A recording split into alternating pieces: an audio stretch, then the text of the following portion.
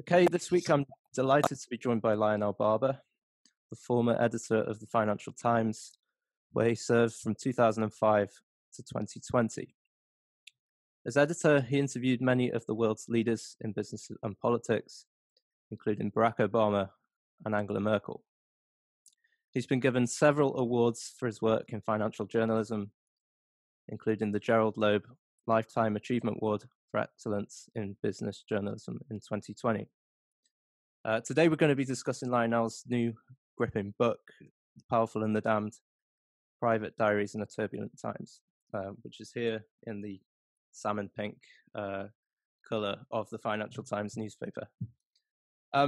So I think a good place to begin is, the book starts in 2005 when you meet Sir David Bell and he offers you the position of editor, but we don't really get to understand the Lionel Barber before 2005. So could you just give us a bit of background? Why did you get into journalism?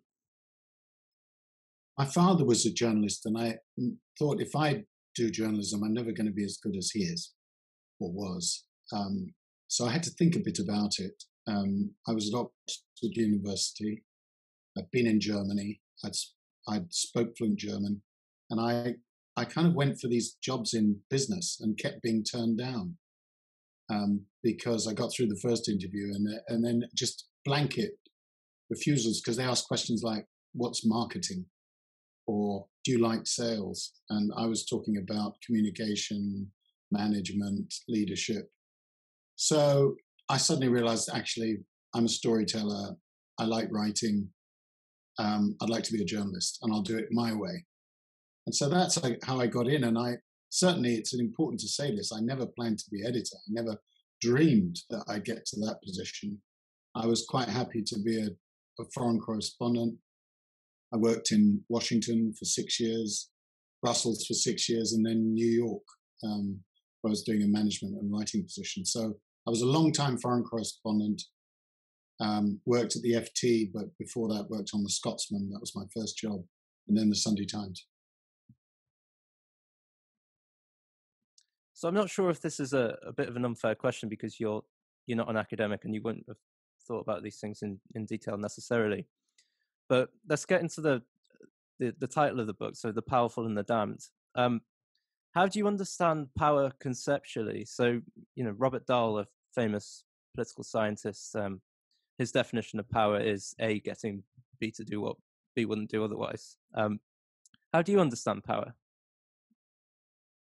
Well, I did do political thought at university, and I've read about it theoretically as well as experienced it practically. My understanding as a journalist is the exercise of influence to get people to do things that they might do, they might not do, but the person who's exercising the power makes sure that they do it. Power, I also see it as something which interests me is how much it's through individuals and how much institutions and checks on power. That interests me. So I'm trying to think of the Marxist philosopher at Oxford who wrote a book called Power, which I did try reading and then gave up after about 20 pages. Stephen somebody, I think it was. Anyway. Stephen Luke's, maybe. Correct. Yeah. So, you've obviously spoken to many powerful figures over your career: Vladimir Putin, Mohammed bin Salman, Donald Trump. When you get to interview them, there's something more.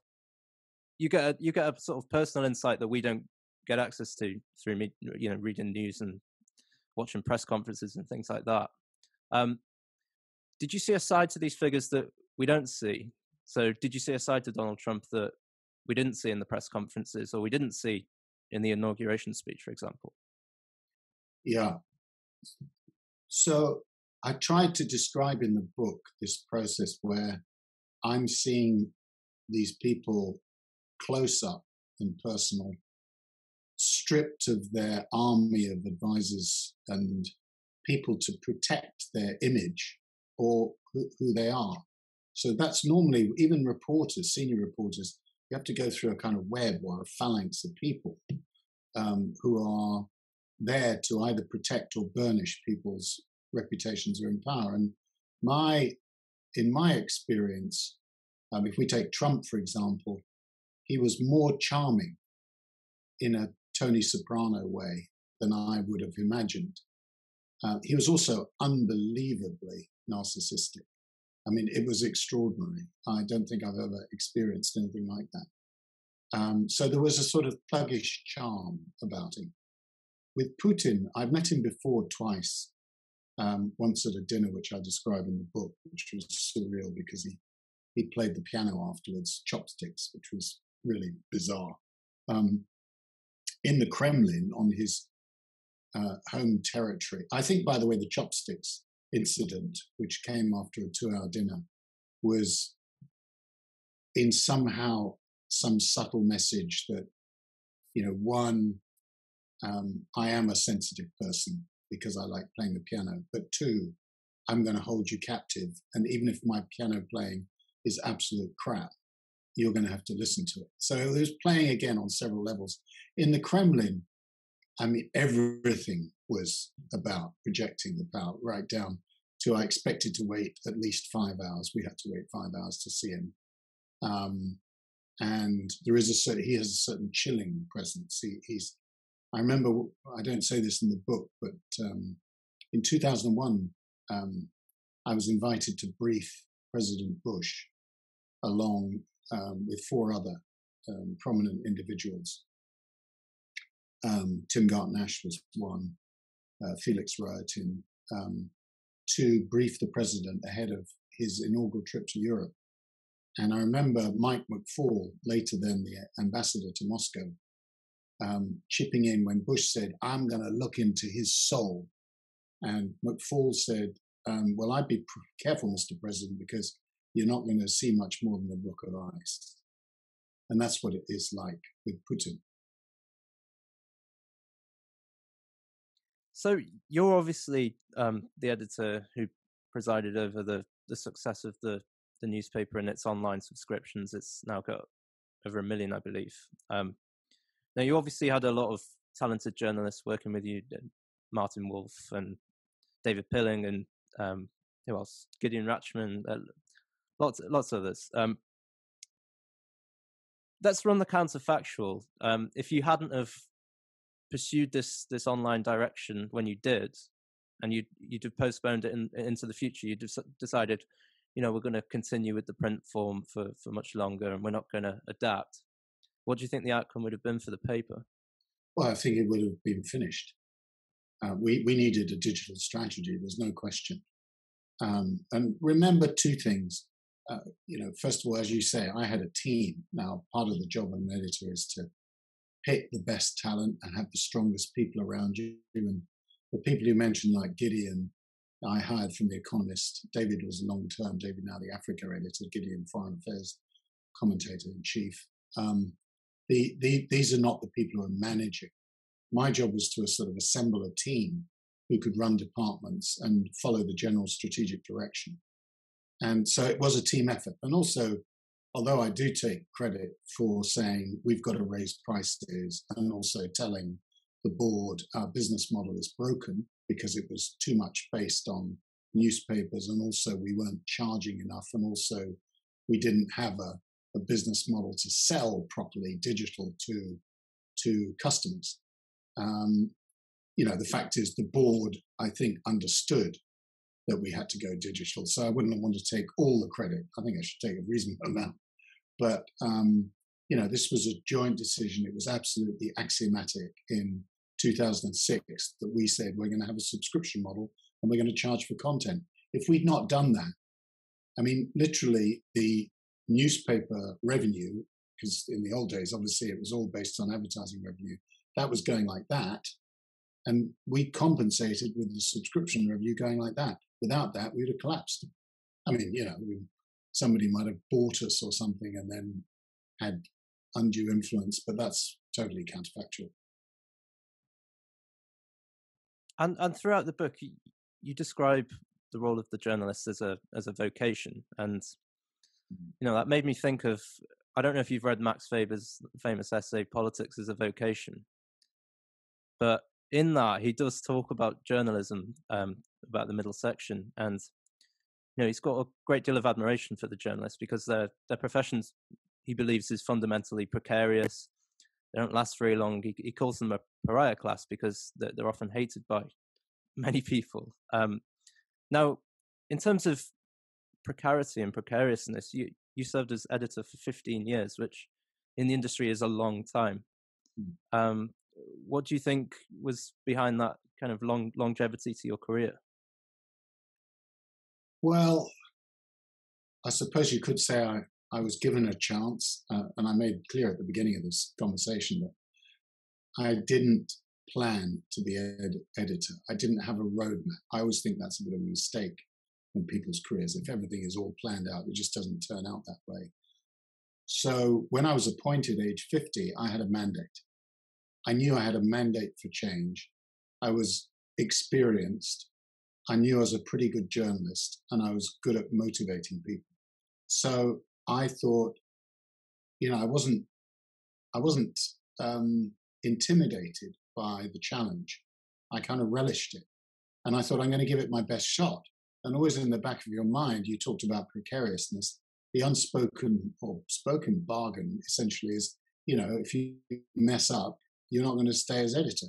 Well, fortunately, I didn't mess up. I think we did very well on the stories. Now, 15 years, it was actually just over, around 14 and a half or so. Or just a bit over 14. I probably would have stepped down just after 10 years or so if there hadn't been a change in ownership. Because the general understanding, unspoken at the FT, had been that editors serve around 10 years. So, I might have done 11 or 12, but with the Japanese takeover, they wanted me to stay on. And so I had a third chapter, and I described that in the book because it was absolutely fascinating, getting to understand and appreciate Japanese culture, and also helping the transition on the FT under new ownership, which was a delicate and really important exercise. And, I relished that too. So, I was lucky. I mean, you can make mistakes. Things can come at you out of left field, but it didn't happen.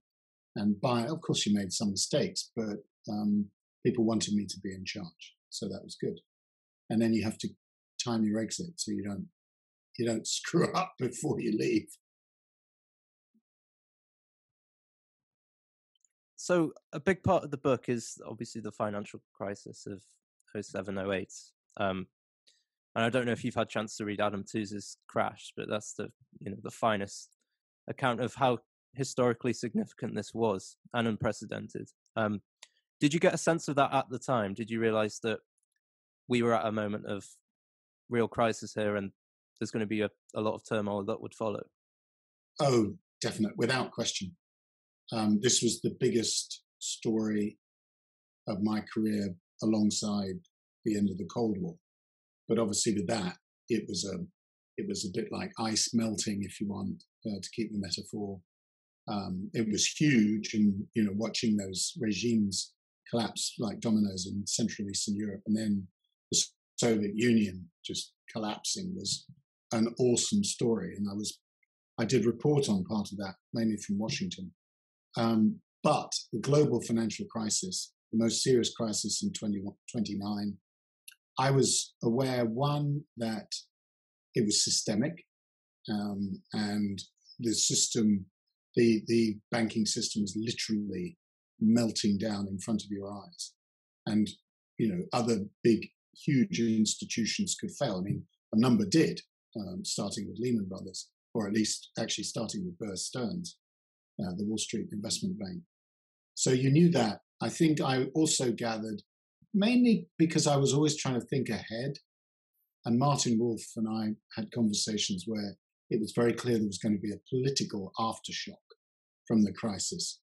What was interesting just on that is initially one thought it was going to be Occupy Wall Street. and from the left, and actually it turned out to be more from the right. And I think that was probably where I was a bit more surprised. But there's no question that I was acutely aware of the historic nature of this financial crisis, that it was global. And above all, and I describe this in the book, it was an enormous opportunity for the FT because we were a global financial news organization. So we could connect dots across the globe and also across sectors. And on that, I know you've not been editor during the COVID crisis, but do you feel a similar sort of historical weight with the current moment in which we're living in? And can you see a decade of turmoil following? Well, it is different. Everything is different. We know about history rhyming and or even Marx's comments about history repeating itself. This certainly is an unprecedented public health crisis, which has had an enormous economic shock. I don't know whether the political consequences will be quite so profound. I mean, the global financial crisis, we haven't really said this, but I mean, obviously one consequence was populism, loosely defined, and a crisis of globalization. Now, there were other things playing into that with the immigration crisis because of the Syrian civil war and the collapse of autocratic regimes, Libya becoming a failed state, triggering migration out of Africa. There were things playing into that. And then I think also a real skepticism about globalization, not just freedom of movement, but freedom of capital movement playing out. So that was very profound. Here with COVID, I think I would say, it's not particularly original, but it's turbocharged technological change. It's challenged our way of thinking about the way we're working. I think the state, yes, has become obviously much more important through the public health crisis, through the imposition of curbs on our freedoms, with these massive deficits. But I kind of wonder whether we should also be thinking about the consequences in terms of this era of cheap money. How long is it going to go on? I mean, we haven't really exited these extraordinary monetary policies that were instigated after the financial crisis. So I'm not saying the return of inflation is imminent, but you can see just certain things happening, certain companies getting into difficulty. You can talk about details or examples, but I in a sense, I probably think it's different and may not be so profound as the global financial crisis. I could be wrong. Yeah, I think it's difficult to tell. And I mean, again, one thing that has defined this crisis is the massive intervention of central banks across the world in a similar kind of fashion to 2008. One of your regrets in the book is not capturing the disenchantment with globalization and Brexit, and well, you can't be accountable for Trump in America necessarily, but Brexit in this country certainly. Now it's a book where you're having a lot of experience with so-called high politics. Mario Draghi phones you to ask if he would be a good candidate for the ECB. Tony Blair, call me Tony. You meet so many interesting and powerful individuals. Do you think it's the case that you got so lost in that world of high politics that you kind of neglected what was going on the ground? And if so, do you think you would have adapted your reporting in a way that kind of was more responsive to that? Well, I am critical of kind of slightly losing sight of what was going on in Britain. I I think that we could have reported in a more imaginative and thorough way ahead of the referendum, in which we would have probably said and adjusted our readers and indeed ourselves to the prospect of leaving. And we found that just very difficult because we thought that the referendum would be judged on according to rational economic choices. And I don't think it was. But we didn't lose the referendum. We obviously campaigned to remain. We're a European news organization, and all our commentators were pro-Remain. And we tried to get a wider diversity. We did have some signals about where the vote was going.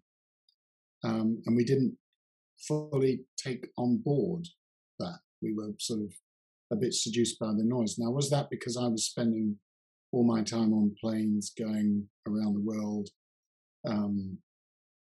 I think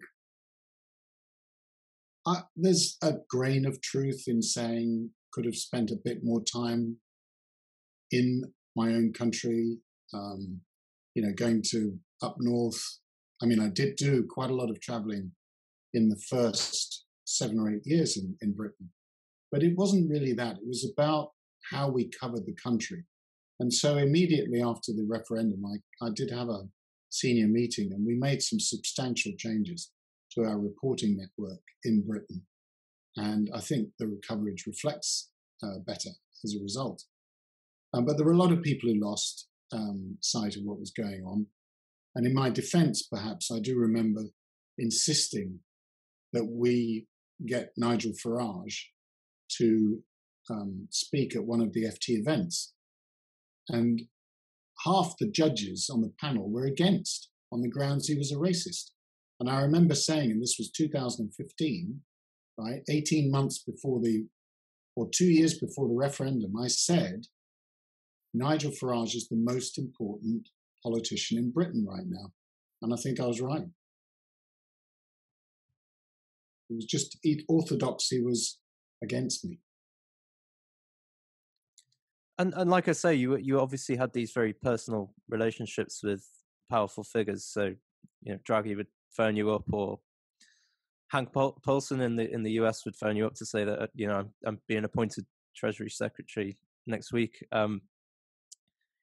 How did you navigate that as a journalist? Because you were obviously friends with these people, but you needed to report in an objective way as well.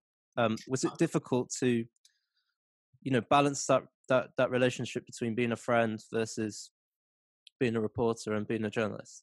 Well, first of all, I wasn't friends with Hank Paulson. I think I wasn't really friends with any of them, except maybe Mario Draghi to a degree.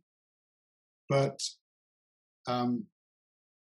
it's really important to understand that they weren't phoning up because they thought I had a pretty face or because I was charming and they liked me. They were phoning me up because they wanted to influence and exercise their power, own influence over the FT through me as editor. So it was eyes wide open. And I was always very conscious of not being too close to these individuals. And even with Mario, when he'd complain about some coverage, I'd just tell him politely to get lost. And, with Tony Blair, I mean, we investigated him. We were responsible for him losing his job as head of the quartet. And we campaigned against him because of, when he wanted to be the European Union Council president, because we said, look at all his business interests. He's riddled with conflict, even though he's a talented politician. So I think to answer your question, I'm very clear. I was always very clear that the access had to be balanced against being captured. And secondly, if I ever came away with stories, anything I wrote would be edited by senior people. And I never would say, excuse me, we've got to write that. So people trusted me that if I was writing, then somebody else would have a second pair of eyes on it. And I wasn't a reporter either. I was sometimes a reporter in doing an interview, but my job as editor was to be the backstop, So when we were invited, I mean, look at what we did with the investigation of Sir Martin Sorrell. I mean, he was furious. I socialized with him. His wife was friends with my wife. But when it came to investigate him because of what he was accused of, we did it and we blew it. We blew the story open. So I'm afraid I'm actually quite unsentimental about this. And the power relationship was very simple. They want access to me and I wanted access to them. But there's no sweet deal. That's a good answer. So when you came to interview these people, Trump's obviously very unpredictable, and interviews with him are very sensitive because you obviously don't want him to cut you off. How difficult is it to press someone so much without them, cutting the interview or ending the interview? Because you obviously need a source of information as well. Yeah, I mean, trying to cut Trump off is pretty difficult anyway, because it's just a stream of consciousness. And you also know that you don't have a lot of time. So we had about half an hour. So, you have to judge and come to a view pretty quickly about what do you want? Have you got the story? How much time have you got? Now, with Putin, we had an hour and a half. So I had time to sort of play, a bit more slowly, win his trust, show a bit of respect. And people, it's not sucking up. It's just if you're going to attack him from the start and put him on the spot, you're not going to get anything. Whereas, in fact, we did get a huge story because of what he said about the liberalism being an obsolete idea. And you got the real poisonous Putin in the interview. With Trump, you knew you'd probably get a soundbite at some point. We wanted a North Korea, so we're going to ask that. So it is about judging the rhythm. And also, frankly, knowing enough to be able to throw in a question which hasn't been prepared. I mean, I would never submit questions to people and just have the list. You could submit topics, but I never agreed to just ask questions rote, right? Never. Otherwise, I wouldn't do the interview. And President Xi, they once said, you can do the interview and just send questions on a fax. And we just said, no, we're not doing that. Wall Street Journal did. We didn't. So I think in an interview, it's important to be incredibly well prepared. And that means not just reading cuts, but talking to people who know the individual. Then second, to be able to adjust your schedule. So, improvise. And third, just don't interrupt at the beginning. At least shows the ability to listen is much underestimated as in its importance. It's very important to listen when you're doing an interview. And it's interesting in the book that you note some of the journalists that are quite prominent today. So Kathy Newman and Sebastian Payne. No, you saw them when they were young journalists and budding journalists. What makes a good journalist in your view? How could you spot one? Curiosity. That's one of the most important qualities. If people just say, well, we know that, or they don't listen, then they're not going to be a good journalist, a good reporter. Curiosity, being willing to go deeper than the press release or the handout or some soundbite, to get the story behind the story, to challenge conventional wisdom, to be curious. That's, to me, when people ask me that, I say that's the most important quality. Now then comes the ability to communicate that, the answer to the question, to be able to write. And a lot of people underestimate how difficult it is to write. I mean, when I write longer pieces, they'll go, maybe 5 drafts before I hand it in. You really have to work at something if you want to be a good writer. And then I think the third quality I would say is work across mediums. So we're doing audio, but doing visual is important. You've got to be able to not just print words and also interpret data. I think the multimedia journalist is what's required. It's one of the reasons, by the way, Sebastian we were very keen to hire him from The Spectator. We did, because he could code. Apart from, now we've taught him how to be a good reporter, or the FT has a little bit.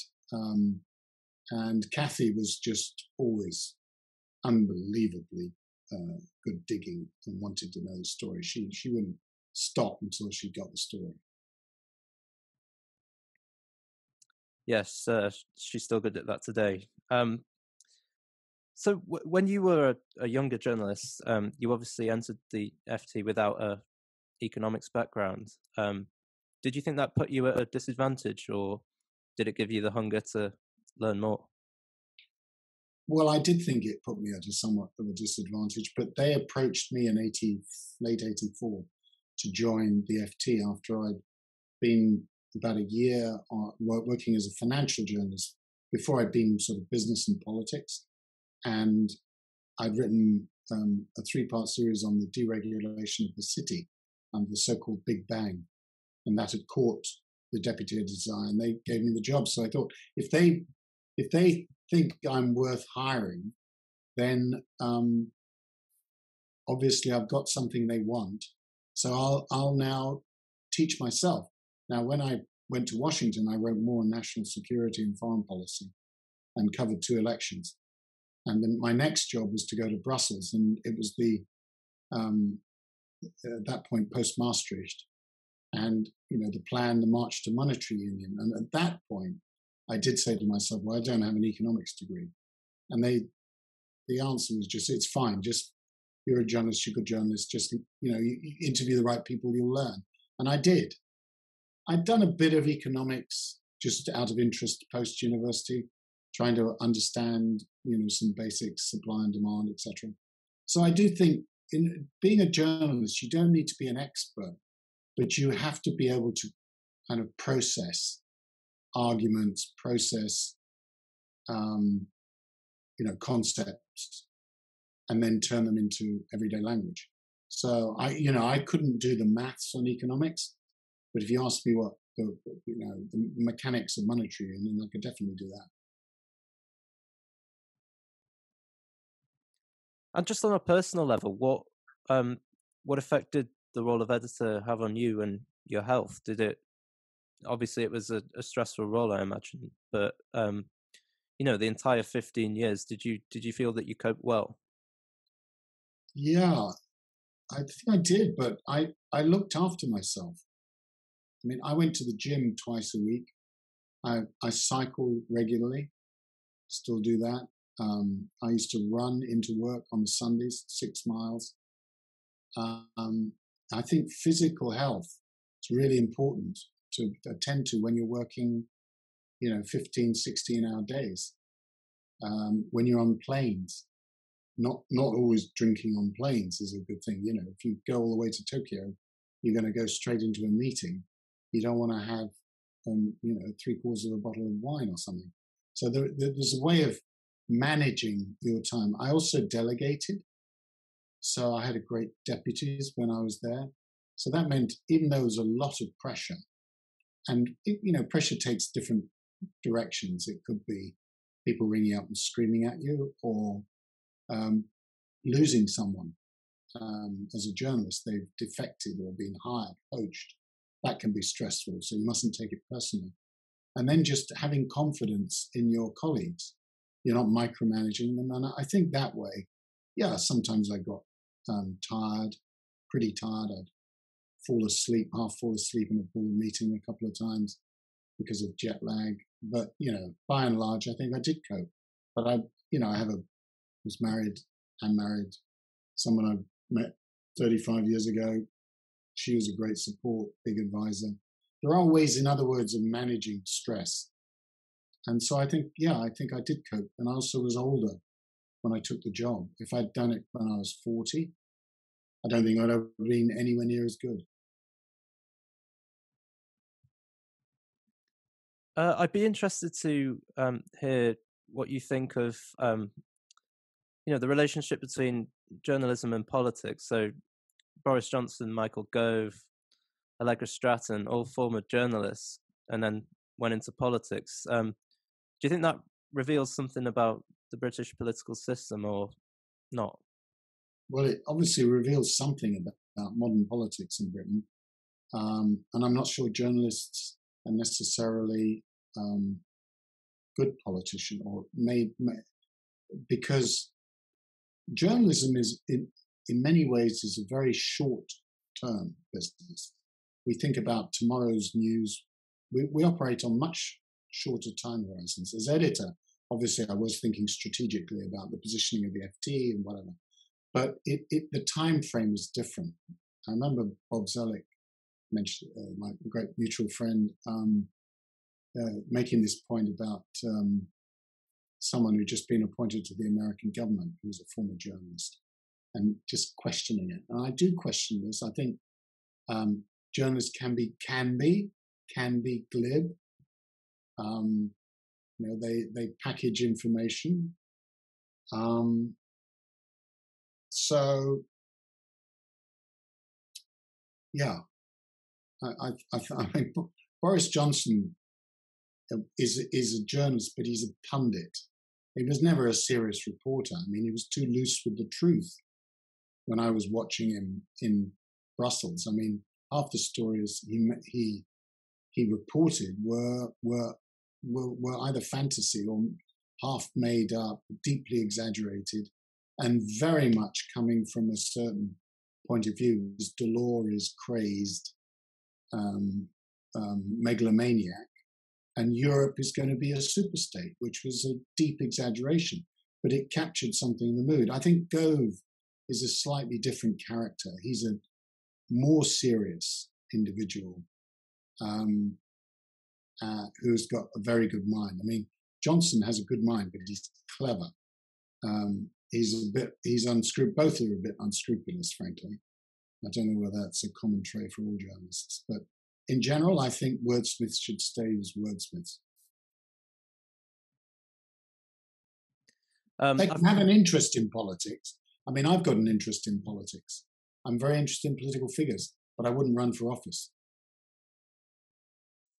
I've got a couple more, just I'm respectful of your time. Now, you've obviously, we've talked about the online transition and digital media in the Financial Times, but you still think that people are always going to desire the print form? They're always going to want that pink salmon print form? It's more challenging now, partly because the shops are being closed. The whole, what we call the ecosystem of printed newspapers and distribution has been steadily breaking down. But patterns of reading at the weekend, people, I think, still have a bit more time to read. So I think magazines are doing well, if you look at Private Eye, The Spectator. So I don't see the printed form disappearing entirely. But I think it is definitely going to. It's just a slow erosion, which is why the digital form is so important. The only thing I would say is that the two, and I say this in the book, they are different reading experiences. The fact is, I think, if you read a newspaper, you take in more. It's a deeper and what I call lean back experience, whereas digital is lean forward. It's very buzzy, interactive, get distracted by lots of things. And obviously you've also got the visual form too. Whereas the newspaper, visual is important, but it's not something that you go deep into because you're looking at photographs. The words are just much more important. So it's different. And the last question I've got is, again, about COVID. We spoke a bit about this before, but in the wake of the financial crisis, the FT ran an inclusive capitalism project, and you headed that. Do you think COVID has revealed anything about capitalism necessarily? And, what does that term inclusive capitalism mean at the moment? Well, clearly, COVID has adversely and disproportionately affected people on lower incomes. I mean, it's increased inequality. It hasn't bridged it. And this is both within countries, but also regions of the world. And, who's got vaccinated and who hasn't. And I think that's potentially very significant. one of the most important statements in the past week or so was by Dr. Jeremy Farrar at Wellcome, warning that we need to do something about the two-tier vaccination outcomes. So, because if we don't, there could be a reaction. So I think that accounted for the Franco-German-British initiative saying we need a sort of global policy on the pandemic. So that's the first point. It's increased inequality. I think we've also become much more aware of certain jobs which are absolutely critical but very low pay. So nurses in hospitals, for example, who've been put through terrific pressure and at great risk, tenured dozens and hundreds of patients. So we've got to think a bit about that, about pay. And the third is that we could talk a bit about this, but the extraordinary monetary policies which were pursued to rescue the financial system after 2008 have definitely had adverse and perverse consequences. They've increased asset inflation, which frankly doesn't help nurses at all. It helps big people who've got positions, hedge funds, family offices, all these people are also already very rich, have become even richer in the stock market. Now you could say, oh, it's capitalism, but it's capitalism which has been supercharged by extraordinary monetary policy, the central banks. And then you've had another central bank operation, which is even more extensive, conducted after COVID. So I worry quite a lot about that and the amount of debt in the system. Now, what should the capitalists do? Well, one, they could show a bit more restraint about pay. Secondly, what we mean by inclusive, and I want to be clear, and I said this, I'll back this campaign because it came out of the business side, it did not come out of the editorial side. So I headed it in the sense of writing a letter, but I took it as one, I'll back this only if we're clear about wealth creation being absolutely precondition of everything we do. I mean, wealth creation is crucial for employment, making the system work. So we cannot question the profit motive. And the second is to adapting Macaulay, just making clear that you have to reform in order to preserve. So we're making some changes. We think that shareholder value is not everything. It's not the total governing overriding principle. There should be some others. So look after your workers, look after the environment. These are other factors in the overall sort of benchmarks for companies to follow. And if they do that, then it works. So capitalism needs to adjust a bit in order to preserve its position as the preeminent business model or economic model. Okay, I think that's all we've got time for. Lionel Barber, it's been a huge pleasure. Thanks very much for coming on. Well, good luck, Ryan, and I've enjoyed talking with you. And whether you go journalism, academia, just keep in touch. It's been a pleasure to talk.